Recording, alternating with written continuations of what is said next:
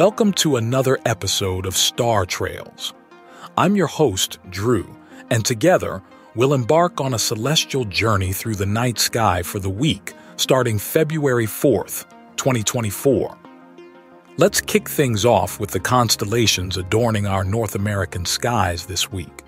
Look east after sunset, and you'll be greeted by the radiant Orion, the Hunter. Orion is a stunning winter constellation that can't be missed. Its three distinctive stars forming the belt, and the bright stars Rigel and Betelgeuse are hard to ignore. Explore Orion's sword with binoculars or a small telescope, and you might stumble upon the breathtaking Orion Nebula, a stellar nursery filled with young, hot stars. Moving over to the western sky, we find Taurus, the bull, with its bright, fiery eye, Aldebaran. Just to the left of Aldebaran, look for the Pleiades star cluster, often referred to as the Seven Sisters. It's a sight to behold, especially when observed through binoculars or a small telescope. The delicate blue stars of the Pleiades make for a captivating view. Now, let's talk about the planets gracing our night sky this week. Jupiter is the planet to watch in the eastern sky after sunset. With a telescope, you can marvel at its cloud bands and even spot some of its largest moons, like Ganymede and Callisto.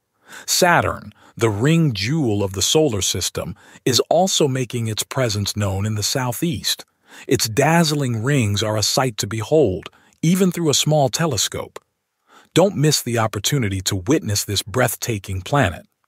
For the early risers, Venus, the morning star, is shining brightly in the east just before sunrise. Its radiant glow is sure to awaken your sense of wonder.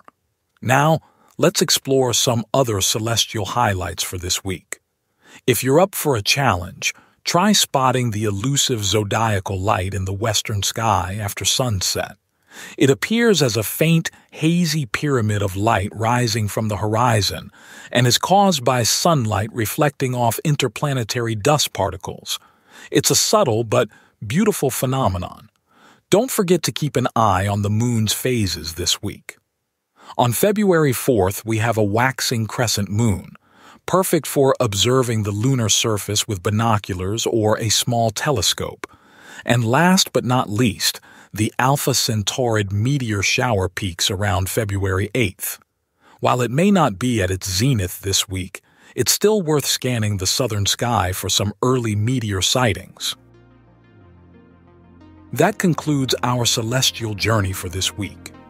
Whether you're exploring constellations, admiring planets, or hunting for elusive cosmic phenomena, remember to find a dark spot away from city lights for the best stargazing experience.